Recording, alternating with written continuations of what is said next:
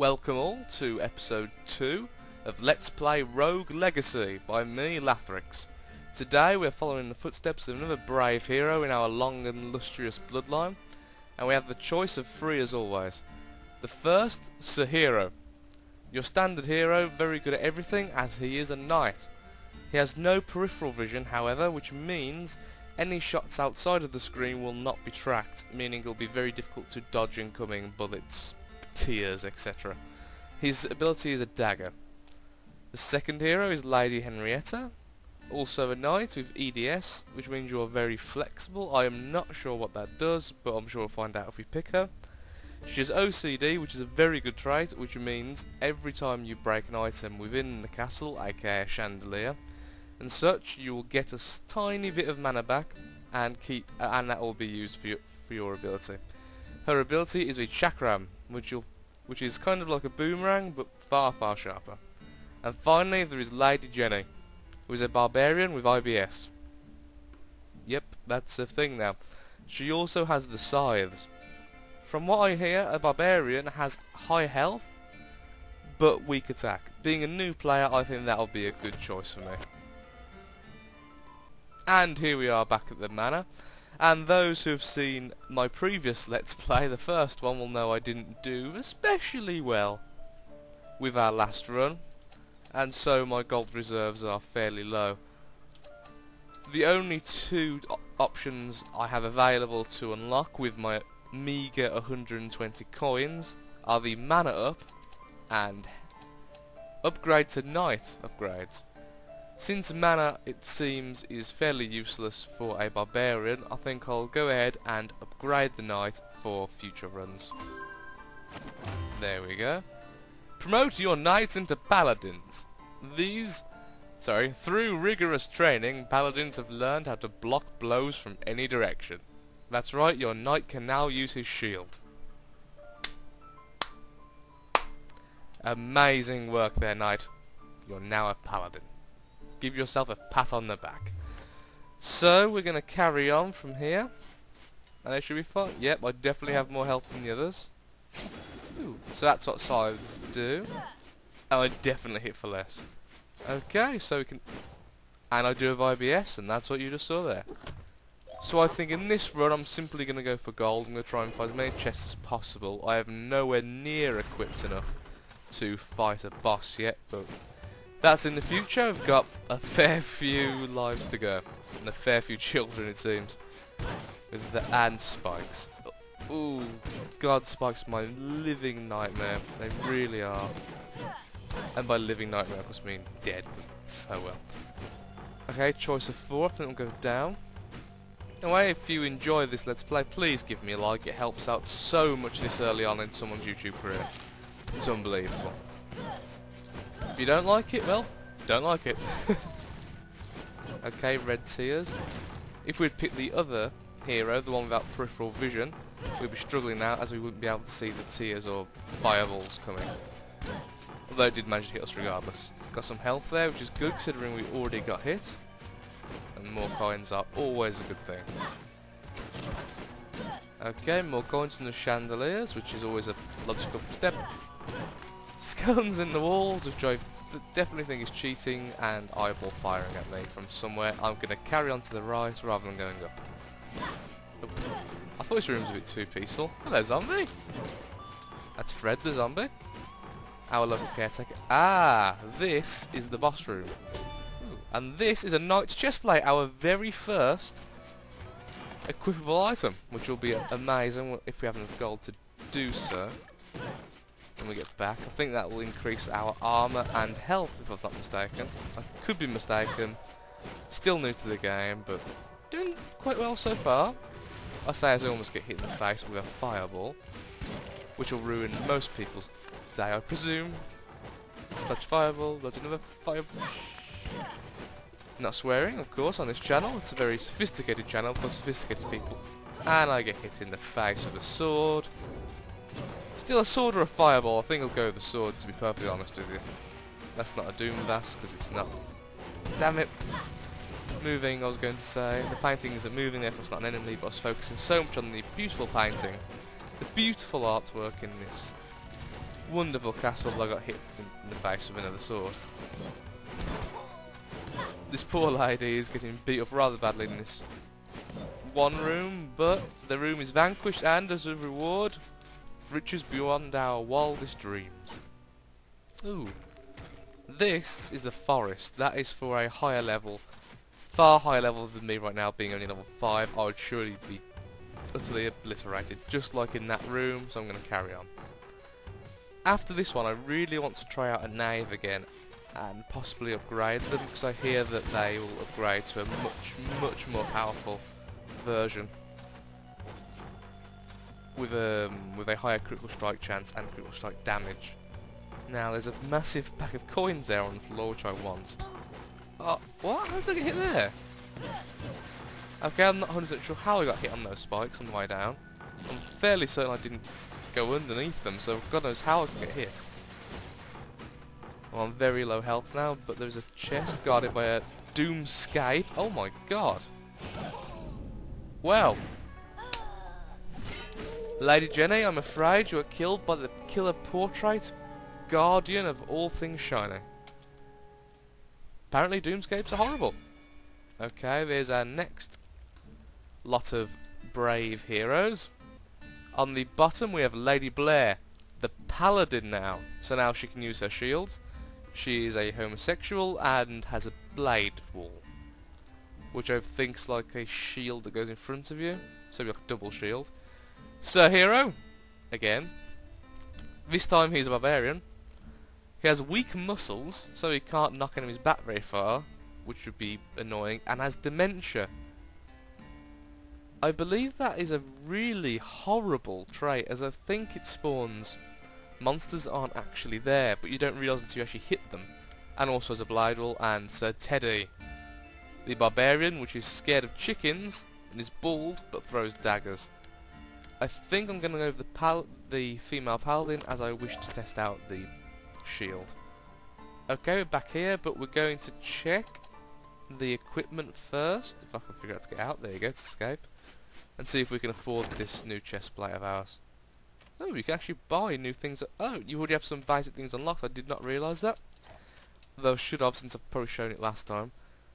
Ooh, the chest plate costs 525, but will increase our armour by 16. We currently have no armour, so I can only assume that is amazing. Okay, I now have a nice chest. Ooh, it actually seems to affect how I look. That's good. The Squire Sword increases damage,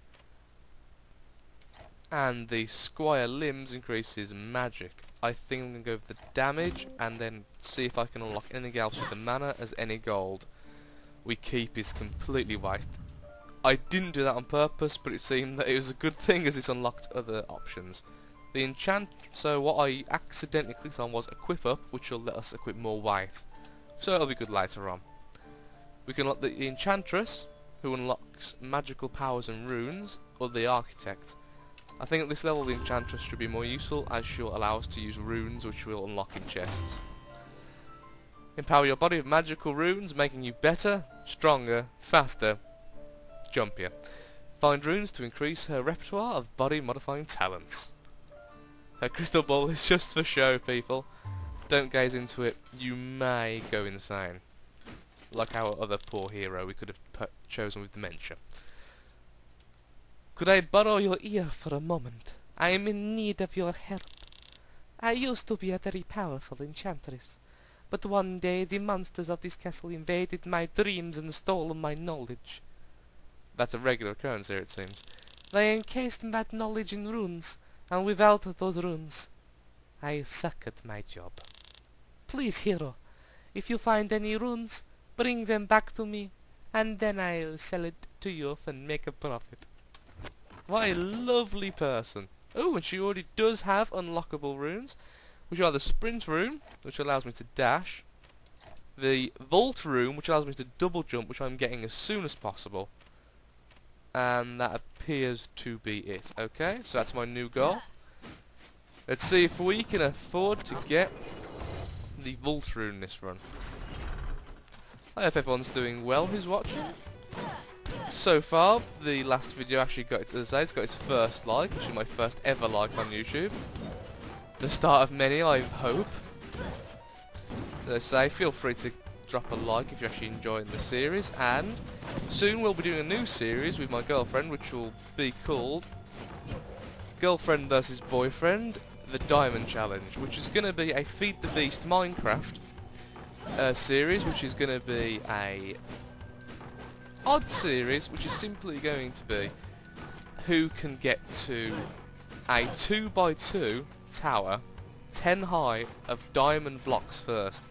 The winner is going to be able to get the other to pay for a free course meal of their choosing. If I win, I'm going to be taking us, well, with her money, I'll be taking us to a Chinese restaurant, one local to us, which I am absolutely addicted to. If she wins, most likely it'll be an Italian, which I'm not too fond of, which I'll be paying for. That series will be coming out probably next week, but hopefully, if we can, it'll be earlier than that. We hope that'll get a fair few views.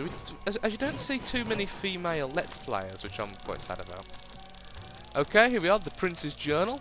This is our second one. Although I am the eldest child, I am not my father's favourite. I have always known he had planned to leave me with nothing. But if I find the cure, everything will change. The victor will earn nothing less but the throne upon his passing. Though, upon my ascension, my wife and my children shall move back into the royal quarters. Back to the royal city, where we will once again be treated with the respect we deserve. No longer will we stand for the gossip and petty slander of my cousins. The other dukes shall bow as we pass. But I am getting ahead of myself. I must keep priorities clear. Conquer the castle, find the cure, collect my reward. Being that 3 generations have already passed, I cannot believe that the king is still alive. But we'll find out. He may have some immortal powers we are not familiar with. These guys are horrible. The fact they can actually shoot through the the stage if they are close enough to the wall or the platform is an absolute nightmare. Okay, there is a chest up there, but it does seem like a horrible room. Oh yeah, I can block. So it's 8 a block. Apparently it costs mana, but only if I actually get a block off.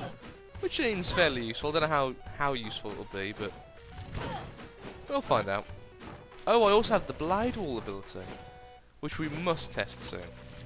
Let's see if we can kill the... Oh, we can. That seemed alright. It lasts quite a while, so I'm hoping it does multiple hits. Squire chestplate. I believe we're currently wielding the Knight's chestplate, so I can't imagine that Squire is better than Knight, but it always could be. I don't think this game really wants to make sense all that much anyhow, so really not a bad thing there. Oh, there's another chest, but it's also quite heavy. Okay, we're going to try a block. Okay, it costs 25 mana per block, it seems. Oh, but if you get a certain amount of blocks in a short space of time, it only uses up 25 mana, which is good considering the small mana pool I have currently. I really want to try out a mage to see how good they are. Or a mage, however you pronounce it. People always seem to fight over how that's pronounced. I personally say mage, people say mage, or mage. I don't even want to know how some people pronounce it. This gets confusing after the first few. We have quite a lot of gold, which means we can definitely afford our Vault Rune, which is a lovely thing. Damn it. We'll probably be trying one more run after this before we... Oh god. I really do not like the creatures.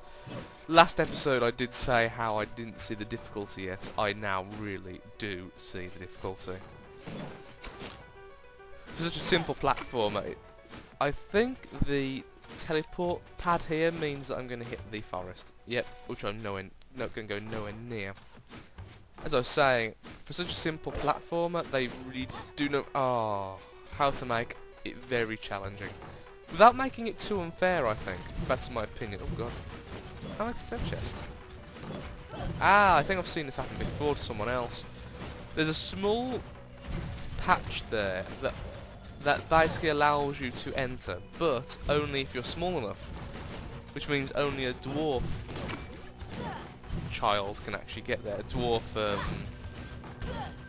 Was that child? Obviously this knight is no child. A dwarf, I can't think of what it's going to be called. A heir to the throne. The next generation. If one happens to be a dwarf, they can get through there, which is very handy.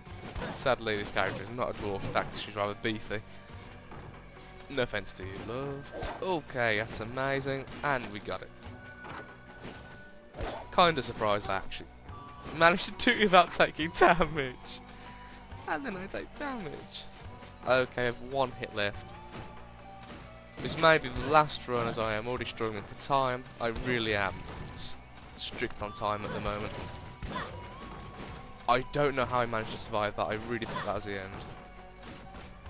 Okay, we're carrying up. Ooh, I think this allows me to change my ability to the Conflux. I don't know what this one does, and I have low health, so I'll probably test it as soon as I see another enemy. Except, ooh, well, that's awesome. Ah, but it did cost me 30 mana as opposed to 15 of the last ability. You still hear them going if you listen carefully. Okay, found the boss yet again. But there's no point in trying to engage him as we've got no health whatsoever, and it's, well, a boss. Oh, damn it. Okay. Is this the end of... Oh my god, it actually is. Okay, Lady Blair was slain by a scout. Well done, Lady Blair. You were the first paladin and the best paladin. We're going to spend our points, our gold coins. We've got Lady Antoinette with no traits, simply a barbarian. Sir Teddy, the mage, yes! Finally got a mage coming in. And Lady Teresa, the barbarian. I'm afraid, you two lovely ladies, I'm going with Sir Teddy, the mage with the glorious beard, who can't see in 3D. I'm not sure what that does. Got a lot of money, but the first things first, I want... Okay, so the attack is very low, but... Oh, that hits for a ton! Okay. Oh, wait, no. Oh yeah, I want to see the chest plate. The new chest plate, which is, yep, it's worse than the old one, so it's pointless. So it's pointless unlocking. However, we can unlock the Squire Helm, which will increase our mana, and we can unlock the Squire Limbs. We can't use it yet, as we don't have enough weight, but we will get that later on. The Sprint Rune is now unlocked, and so is the Vault Rune, which means I can do dashes and double jumps. Ah, I can't see in 3D, so when I turn, I simply disappear. That's funny. Oh, I can upgrade the mage, but I didn't realise. That's too late now. We'll do that next time. We can upgrade our equip up, though, which means we can come back, and now, if I'm lucky enough, we will be able to wield the Squire Limbs. So that increases our magic slightly more. So it's... Yep, it's went up from 30... the early 30s to 37. Okay. Once more we gaze upon the cloaked figure of Charon, the Grim Reaper. Or at least, what I take to be the Grim Reaper, that's my interpretation of him. I can imagine this being Death's castle. Certainly has enough death for me anyway. Okay, here we go. Now, this spell, I think, actually drains mana all the time. Mana? All the time it is active. So let's see. Yes, it does. Oh, at a horribly quick rate. So, we should only use it when we need to.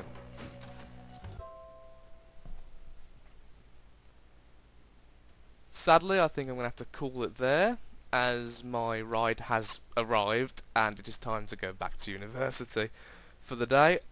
Thank you very much for watching. Feel free to give a like, it helps so much this early on.